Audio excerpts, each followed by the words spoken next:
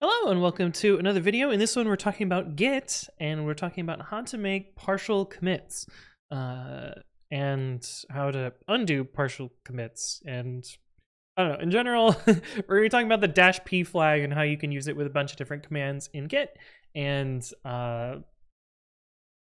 very carefully craft what you're making commits of. I'm going to clone just any old repository of mine. We usually use ASTPretty, so why not we'll use ASTPretty for this one. And I'm going to make some changes to this. Let's, I don't know, put Hello World here, and maybe we'll put Hello World down here as well. Maybe we'll also put a print in here for some reason. I don't know. Not a good example, but yes, it has to be hello hello because that's a little bit more on brand. Now, we have a few modified files here, and maybe I only want to make one of these changes in a commit and not the other ones. Let's say, actually, let's use a more realistic example. Let's say that I had, put a breakpoint here. I was in the middle of debugging, and I didn't want to commit this breakpoint. I just wanted to commit the changes to the README. And let's actually say that I don't want...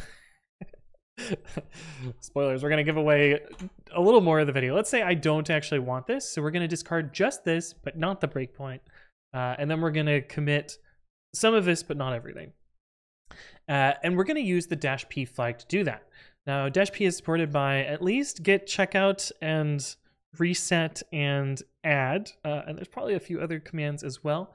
But we're going to do it with git checkout first. We're going to do git checkout -p. And if we do it by default, it's going to use all of the files in the repository. And it's going to send us through this interactive thing to check to tell us whether we want to discard hunks. A hunk is just a chunk of diff, essentially. I think it's funny to use the word hunk. And there's this big, long, prompty thing here. I don't know what all of these things are. I do know that you can put a question mark in here, and it will tell you what all of them are. Yes, discard. No, don't. Q, quit. A, discard this and all other hunks in the file. Okay. I really almost always just use Y, N, and Q, as well as S, but we don't actually see S for this one. We'll see S later, though. S is for splitting a hunk into multiple hunks. That way you don't have to always commit the whole part.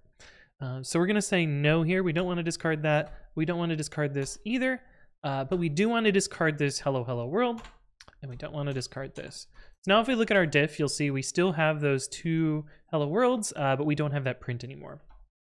Now let's say that we want to add just one of these hello worlds to a commit. We can do git add -p. It's going to take us through this same prompty thing here. Oh, we didn't actually get a split here. Let's make it so we actually get a split. We're going to do two things that are very close to each other, but not quite in the same hunk. All right, so now if we git add -p again, you'll see that we have two hunks here. I only want to commit this one because it's on brand and not this one. So you'll see we now have S in this menu here. S is split the current hunk into smaller hunks. So we're going to do S, and now it's going to give us each of those parts of patches separately. We don't want to commit this part, so we're going to say no here. We are going to say yes to this part, and then we're going to say no to the rest of them. We could have actually done Q here to quit out of the rest of them. Now, if we do git status, you'll see that we have staged part of this, but not everything. If we do git diff -- staged, you'll see that we're only checking in this little bit here. And if we were to go ahead and commit this now, add some branding to README, etc., etc., it will commit this. Now you'll notice Precommit has special code that notices when you have a partial commit and makes sure to only check the code that's as part of that commit. For instance, this debug statements hook would have fired based on that breakpoint here. So if we would have run precommit run files astpretty.py, we would have gotten this breakpoint called error here. So Precommit is smart enough to know that we're not committing that breakpoint, so it doesn't check that particular one. But that's how you would do a partial commit by using git add -p.